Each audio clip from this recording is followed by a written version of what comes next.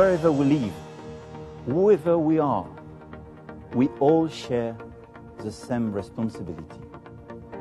Make our planet great again.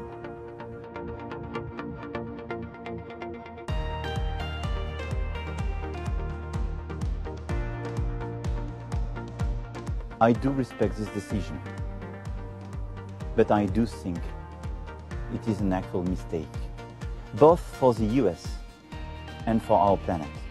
To all scientists, engineers, entrepreneurs, responsible citizens who were disappointed by the decision of the President of the United States, I want to say that they will find in France a second homeland.